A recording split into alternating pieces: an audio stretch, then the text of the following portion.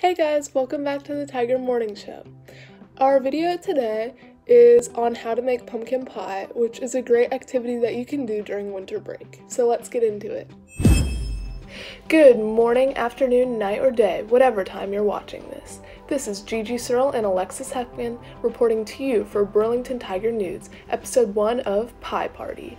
Today we'll be making a delicious pumpkin pie fresh for your holiday season. This dessert is perfect for rain or shine. Personally, I would even eat this on a hot summer day.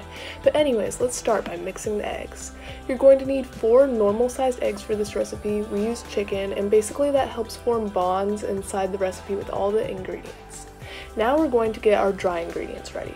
You will need 3/4 cup of granulated sugar, 1 teaspoon salt, 2 teaspoons of ground cinnamon, 1 teaspoon of ground ginger, and last but not least, 1/2 teaspoon of ground cloves. These ingredients really just give you that nice, authentic autumn essence and tasty flavor in general. Now, let's add our dry mixture to the beaten eggs and blend. Our next step is to add pumpkin puree. You can really get this from any grocery store. Today we're using Libby's Original Pumpkin Puree.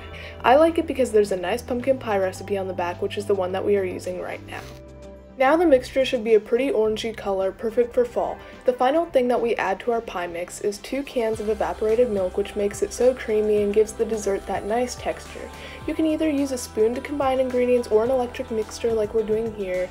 You can even use a smoothie blender if you want. Now that that's all done, you can pour your mix into 2 pie shells. Pie shells are sold pre-made at the store, which is really convenient, but we just made homemade pie crust out of 2 cups of flour, 1 stick of frozen butter grated with a cheese grater, and about half a cup of ice water. Once you have completed filling your pies, it's time to pop these in the oven at 425 degrees. After about 45 minutes in the oven, the pie is ready. Now it's time for the best part, a taste test. This pumpkin pie turned out pretty good. I'd rate it a 10 out of 10. No, actually more like an 11 out of 10. Thanks for watching and tune in next time for the next episode of Pie Party.